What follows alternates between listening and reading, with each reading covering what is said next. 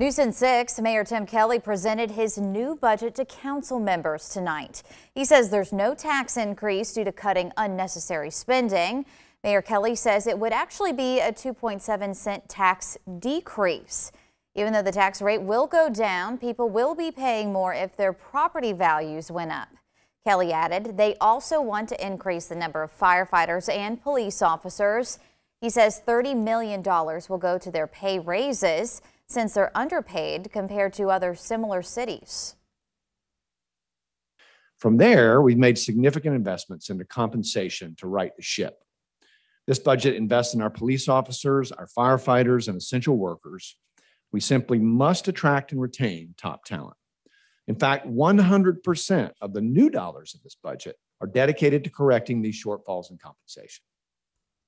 $10 million will be allocated to paving roads, which is a 58% increase.